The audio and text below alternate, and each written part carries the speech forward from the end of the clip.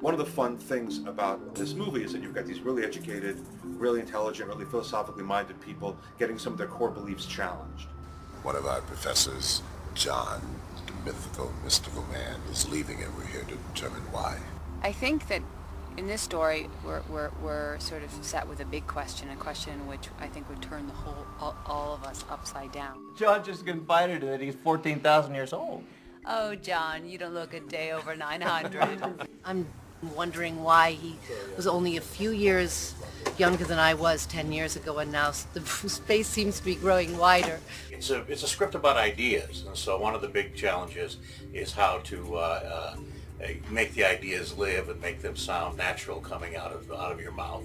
The idea of what if someone that you cared about said, you know, I've been around for 14,000 years, and they're serious. Of course, you're going to think that they're crazy. What if a man from the Upper Paleolithic survived until the present day? It's an interesting idea.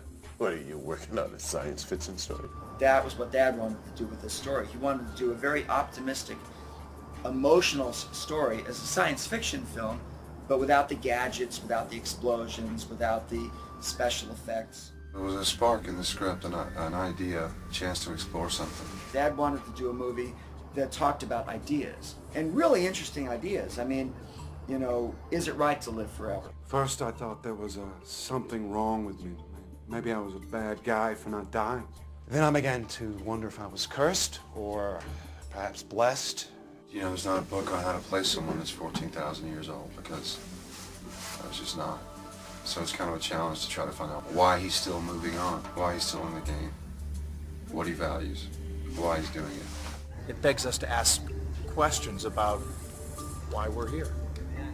You know, and I don't think there is any answer.